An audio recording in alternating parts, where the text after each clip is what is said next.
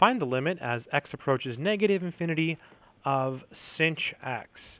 So to do this, we're going to first use the actual definition of sinh. So recall that the sinh of x, or the hyperbolic sign, is equal to e to the x minus e to the negative x. And it's all being divided by 2. So that's the hyperbolic sine function.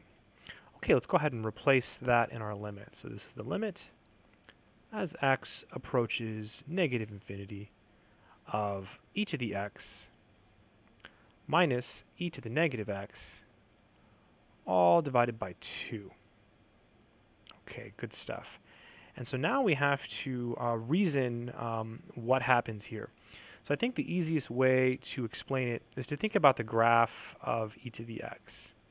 So this is the graph of e to the x right here. This is e to the x. And it has a horizontal asymptote at 0.